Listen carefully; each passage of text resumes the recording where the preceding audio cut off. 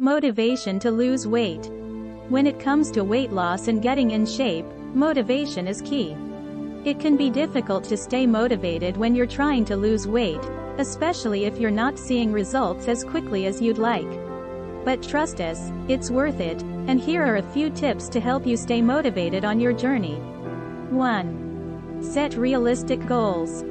If your goal is to lose 100 pounds in a month, chances are you're going to be disappointed and unmotivated when that doesn't happen. Instead, focus on setting smaller, more achievable goals, like losing 5 pounds in a month or 10 pounds in 2 months.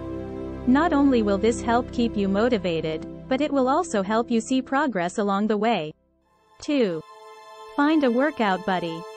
Having someone to work out with can make all the difference when it comes to motivation.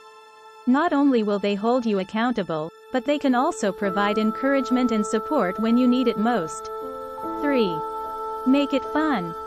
Working out doesn't have to be a chore. Find ways to make it fun and you'll be more likely to stick with it. If traditional workouts don't interest you, try something new like dance class or kickboxing. Or go for a run outside instead of on the treadmill. Exploring new scenery can make working out feel. How to get started with weight loss. If you're looking to lose weight and get in shape, there are a few things you need to do in order to get started. First, you need to figure out how many calories you should be eating each day. You can do this by using a calorie calculator or by talking to a dietitian. Once you know how many calories you should be eating, you need to create a food plan that includes healthy foods that will help you reach your calorie goal. Next, you need to start exercising. If you're new to exercise, start with walking or light cardio. You can also try some at-home workouts.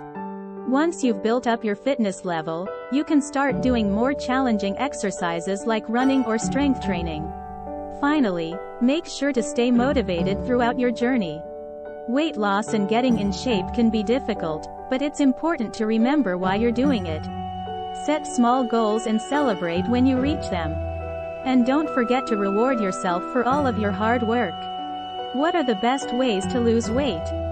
There is no one-size-fits-all answer to this question, as the best ways to lose weight will vary from person to person. However, there are some general tips that can help you get started on your weight loss journey. First and foremost, it's important to make sure that you're eating a healthy diet. This means consuming plenty of fruits, vegetables, lean protein, and whole grains. It's also important to cut back on processed foods, sugary drinks, and unhealthy fats. In addition to eating a healthy diet, it's also important to get regular exercise. This can be anything from going for a daily walk or jog to hitting the gym several times per week. Exercise not only helps you burn calories and lose weight, but it also has numerous other benefits for your overall health. Finally, if you're having trouble losing weight on your own, don't be afraid to seek out professional help.